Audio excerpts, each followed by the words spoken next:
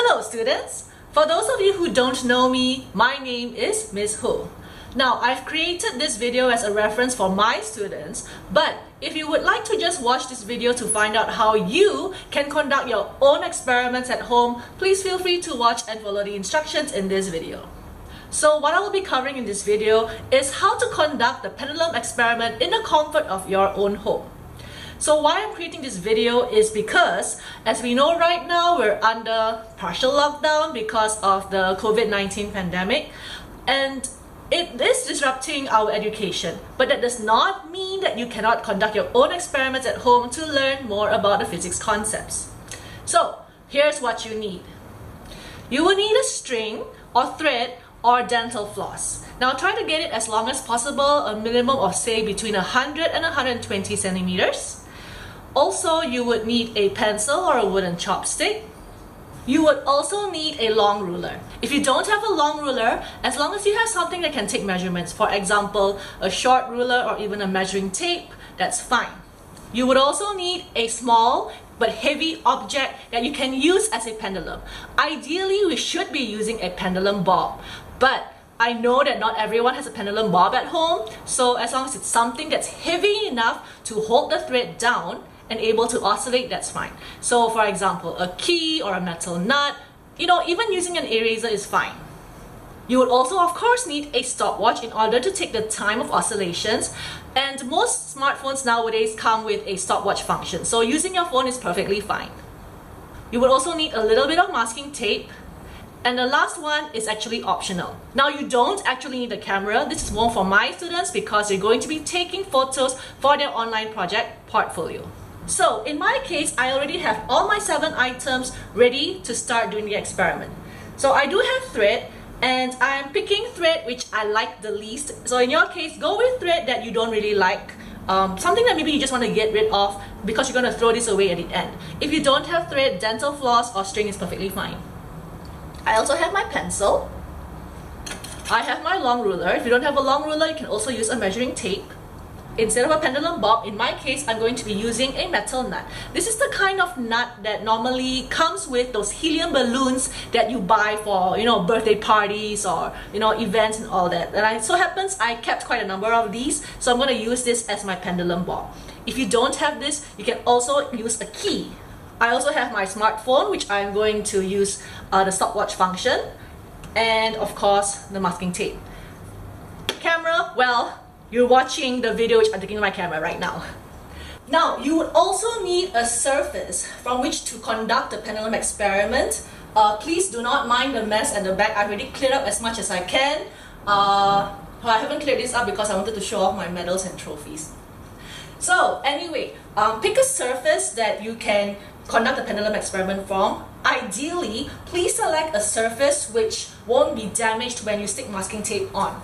For example, you wouldn't want to pick a surface that has a painted surface which could accidentally come off when you lift the masking tape off. You will end up ruining the surface, then you'll end up being very angry at yourself, your parents are going to be angry at you, and then you're going to be angry at me. So disclaimer first, make sure you pick a surface that is safe to use with masking tape.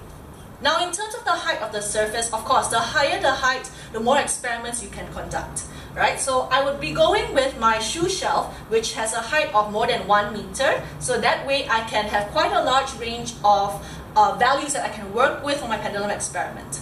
However, if you do not have the luxury of this height, you can also go with a chair. So for example, this stool, I'm going to remove the fabric cover, of course. We can also use this tool to hold our pendulum, but because it's so short, it's roughly about 30 centimeters height, you probably can't do as many sets as you would like, but that doesn't mean that you still can't do it. You can do it, just that you have a smaller range of numbers. Manipulated variable in this experiment is the length of pendulum, and the responding variable is the period of oscillation. So before we get started, select 5 values of the length of pendulum that is suitable for your surface. So in my case, because this surface has quite a high height, I'm going to pick values of 20, 30, 40, 50, and 60 centimeters.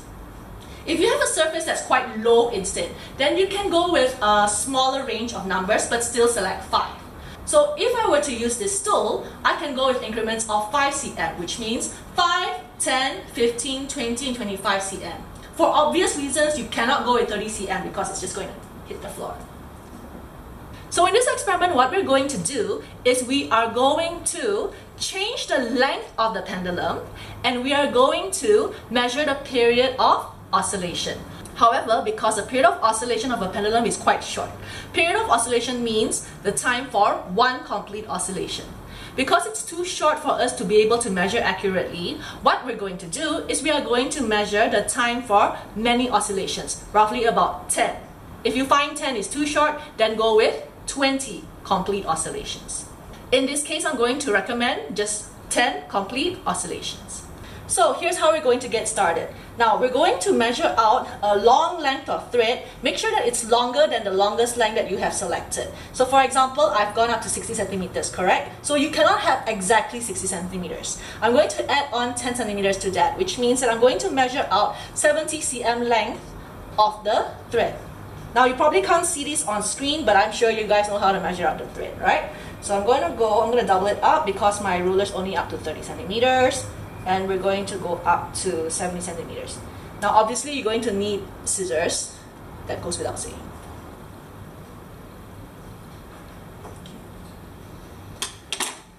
Now you do not need to cut out so many different lengths of thread. You can just use this one very long thread and reuse this over and over again in your experiment. Now for the experiment setup, ideally we should have a retort stand to hang the pendulum from, but because we don't have a retort stand at home, we're going to use the pencil instead to hold our pendulum. So what you're going to do is you're going to stick out the pencil, and this is going to act as the holder of the pendulum. So you're going to have to stick it out so that it's far enough for the pendulum to hang from. We will fix this to the surface with the masking tape.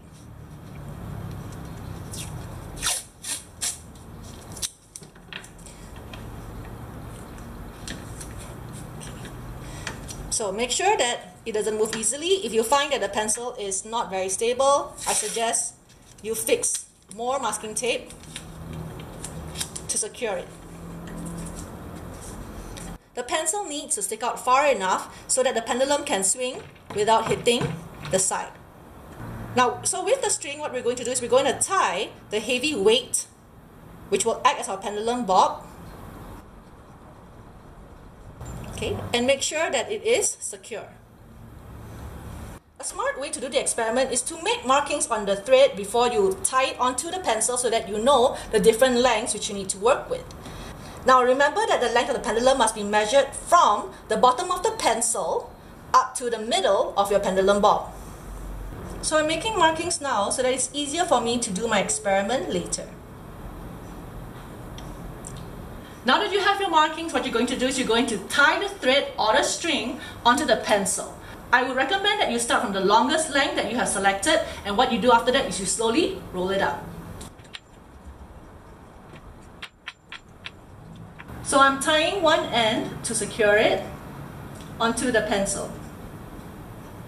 That way, in case the pendulum moves, it doesn't slide off the pencil.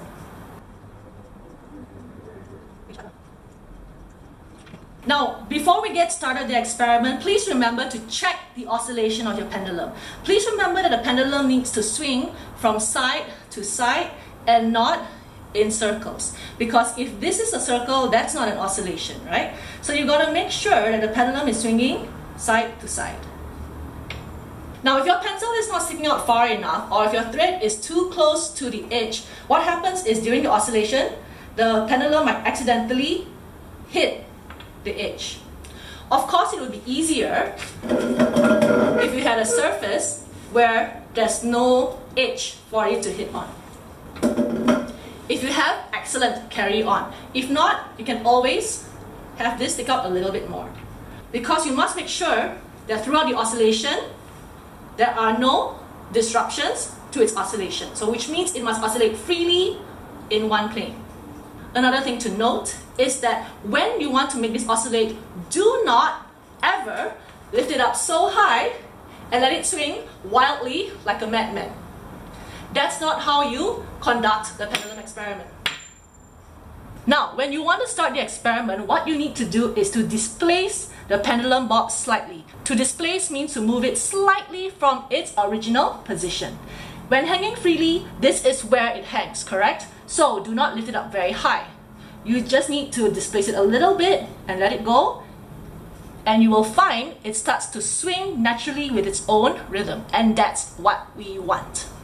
So when you're conducting the experiment, remember that one complete oscillation starts and ends at the same point. So for example, starting from here, let go, it's 1, 2, 3, 4, and so on. Here's what you're going to do. You're going to take the time for 10 complete oscillations of this length, stop, and repeat, which means you're going to use the same length and take the time one more time. So that means you're going to get 2 values for every length of pendulum. And the reason why we take an additional value is to minimize random errors. So now that you know how to conduct the experiment, please carry on your experiment with the 5 values that you have already selected. For obvious reasons, I am not actually conducting the experiment. I am just showing you guys how to do it. If you're wondering how to adjust the length of the pendulum after you've obtained the values for the length you have already done the experiment for, all you need to do is just wrap the thread around the pencil until you get to the next marking. And you can also always double check this value with your ruler. Special note to my students, this is for your online project portfolio. You need to take 2 photos and 1 video. The first photo you need to take is a photo of your setup. Second is a selfie with your experiment setup. And thirdly, just submit 1 video showing 10 complete oscillations of one of the sets of values that you have selected. Meaning, you just take a video of 10 complete oscillations of one of the values of the length of pendulums that you have selected. And that is how you conduct a pendulum experiment in the comfort of your own home. To my students, you will have to submit a report based on the experiment you have conducted, which we will discuss in the next lesson. To the rest of you, if you're curious about how to write a report, I'll be happy to share report writing techniques in an upcoming video. Thank you for watching. Students, please don't forget to click like and subscribe to my YouTube channel as well as my Facebook page, Physics Rocks. Thanks for watching and have a great week ahead.